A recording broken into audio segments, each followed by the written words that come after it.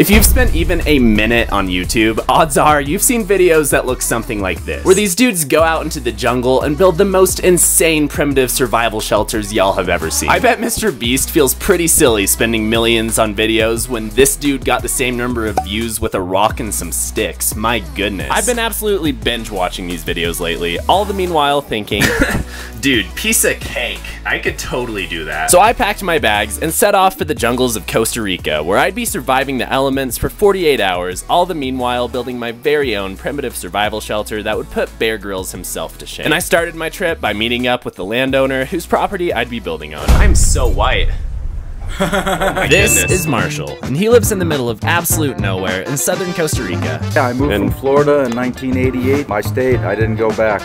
I would have to say the critters most have to watch out for in the jungle are the snakes. Ants, jumping pit vipers, we have bobcats, we have all kinds of ground animals, kinkajous that come out at night. How's this dangerous? Is it gonna lick me to death? Yeah, buddy! Yep. Wow, that was crispy. And then it was just me and my $5 pair of Walmart shorts against the elements. So after doing some thinking, I decided this is the perfect spot to build our fortress. It's nice and flat, there isn't any vegetation for creepy crawlies to hide in, and we have these nice two simple trees that'll be a great foundation for everything else we build. And look at this, they're far enough apart for a long boy to lay down. That's me, I'm the long boy. We're going crisscross applesauce, but let me tell you, never trust a dude named Chris, because if Chris crossed applesauce, what do you think he's gonna do to you? So earlier today, Marshall told me, at night, you have to watch out for the snakes. Love to hear it. So the first plan of action is I'm gonna make a little bed structure raised up off the ground so I don't get eaten by an anaconda or a goose. Shoot, I don't know what they have here. I'll have to find some materials to build with. So I found some bamboo over here, and this seems like a pretty solid primitive building material, so yeah, let's cut some of this down, he said before cutting some of that down. I drug the bamboo back to the building site and chopped off branches until I was out here looking like a low-budget version of the Karate Kid. First, I need to cut off 4 little stakes from this thing that'll make up the corners of my bed platform. Yeah, I can count to 4. Then I whittled down all the sticks so they'd be nice and pointy so I could drive them into the ground. I look so much cooler with this machete. You better watch out. Next, I went Fred Flintstone style and started pounding all these stakes right into the earth. Now it's time to put some more bamboo around these 4 posts to frame the bed.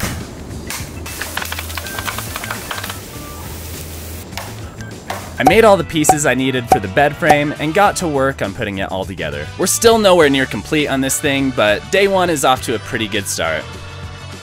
So I'm tying the bamboo together with this twine I got at a nearby market, and I know I should probably be using a vine or grass or something like that, but I'm not trying to be that primitive. What do I look like, the dang Liver King? I met that dude in a parking lot once. It was crazy, and he even gave me some advice for surviving the jungle. Push yourself. If a guy that has your capacity and strength, push yourself to that limit, you'll know what's possible. So I don't know what that has to do with any of this, but I'm sure there's a takeaway there somewhere.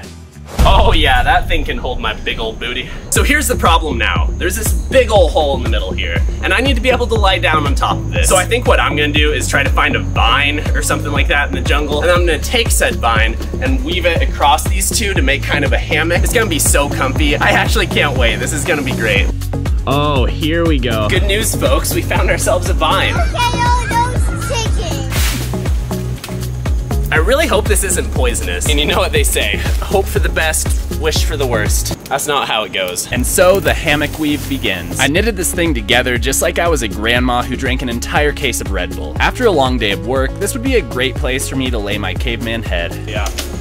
Oh my gosh. Not even joking, that is really comfy. So I don't know about you guys, but I'm getting pretty hungry and thirsty. The good news is here in Costa Rica, I know of something that'll fix both of those problems. The beach. The shelter actually isn't that far from the beach. It's like 100 yards, or 100 meters if you're from a country with units that make sense. That right there is a coconut. I'm gonna climb this palm tree. So all the time while traveling, I see people tie a rope between their feet and kind of use that to brace their feet to climb a tree. And I just found this red seaweed stuff. Oh, goodness gracious. Let's see if we can use that to climb the palm tree. And as it turned out, this stuff turned me into a coconut climbing machine. Keep in mind, you're not watching my first attempt. This was a painful process.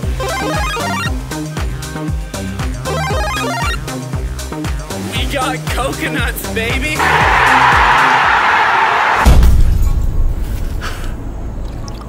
Mmm! That is perfect. Look at that, we have this really nice coconut flesh that we can eat now. All right, let's go get some more fruit. Ooh, there's some nanners. We have bananas. Oh, delicious. It'll have to do. The other thing I have for dinner is star fruit because that grows around here. Y'all ain't gonna believe this, but it's actually Thanksgiving. I'm not even joking, look at that. Thursday, November 24th. That's right, baby, this is our Thanksgiving dinner. And this Thanksgiving, you know what I'm thankful for? I'm thankful for you guys. Aww. I know, so cute, so cheesy. But for real, I started this YouTube journey as just kind of a fun way to document my travels, and now after this year, it's literally part of my career. That's so crazy to me. So if you've been tagging along for a while, thank you so much. Who am I kidding? You're here from the tiny home. And if you're brand new here, I'm David. I make bad videos. You should hit the subscribe button anyway. Thank you. All right, let's have a Thanksgiving feast. Happy Thanksgiving from the jungle, getting down on some coconut. All right, so it's time for bed, and there's 5 main things I'm worried about. Number 1 is snakes. Number 2 is snakes. Number 3, snakes. Number 4 is bugs. And number 5 is El Chupacabra. Also, it might rain, and I don't have the cover on yet, so yikes. It's all right, we'll get the top on tomorrow. We just need to do one night like this. Night, night, sleep tight. Don't let El Chupacabra bite. We survived the night. Yes, thank you. Thank you. So I gotta be real with you guys. Last night wasn't that bad. I was hoping to shoot some kind of super dramatic morning sequence where it was like, last night was ravenous. I got eaten by spiders. I got bitten by the deadliest snake in the world. Last night I fought off 4 grizzly bears, 3 black bears, 2 polar bears, and Bigfoot. Worst night of my life. But no. Given the circumstances, it was a pretty pleasant night. So here is the agenda for today. Number 1, we're gonna go find a coconut and eat it because your boy is a hungry, hungry hippo. Number 2, we are gonna finish the jungle fortress. Number 3, we are gonna watch the sunset on the beach because what's the point of surviving if you're not gonna enjoy the sunset? And number 4, we're gonna build a fire to fend off predators, like bugs. Those are predators. There's a vulture up there, just waiting for me to die. All right, so here's what I'm envisioning. First, I'm gonna get a big piece of bamboo and put it right across here. And then from there, I'm gonna create an A-frame with 2 sticks going down right here and 2 sticks going down right here.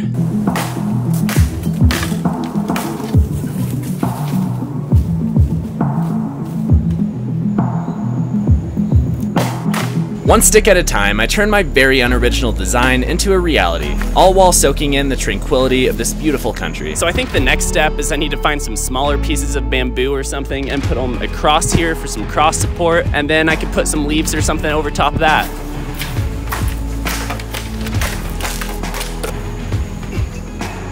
When I was in middle school, I read a book called Hatchet, and ever since, it's been a low-key dream of mine to get stranded in the wilderness. So with every stick I tied together, and with every demon-like spider I encountered, I knew my 12-year-old self would have been so proud to see me doing this. So after doing some searching, I found this leaf, and I think this will do the best job of covering up the shelter.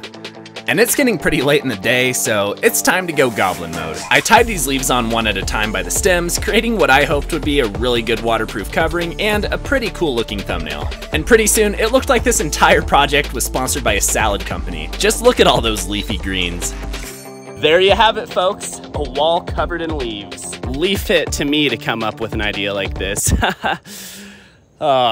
I really don't want to have to do that with the other side, and luckily, I don't think I have to. I found these leaves that look like they came straight off the set of Jurassic Park, and they covered the wall just as well, if not better, with only a fraction of the work. Is it perfect? No. Is it pretty good? No. Ugh, that's tight. All right, this is the room tour. This is actually pretty cozy. I really like this. You know what? This might not be perfect, but I think this is gonna be a pretty fun night. That sounds dirty. Look, you're right above me. Oh, and now you're over there. Oh, you're right above me again. Why do I say oh? I'm not even from the Midwest. And with the shelter complete and ready to sleep in, it's time to head to the beach for our sunset. There's hermit crabs all over the beach here. How cool is that? Well, I'm just here chilling on the beach, enjoying the sunset. We have a black sand beach all to ourselves. Oh gosh.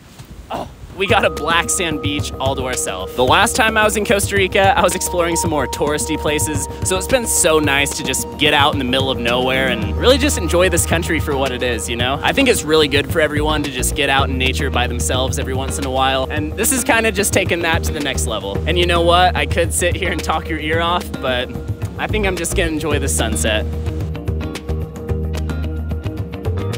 All right, the last thing I need to do before going to bed is start a fire to keep away predators like El Chupacabra. I got some pretty dry driftwood at the beach, and I found a bunch of dead palm leaves, so hopefully between the two of those, this will go. Way go. Let's go.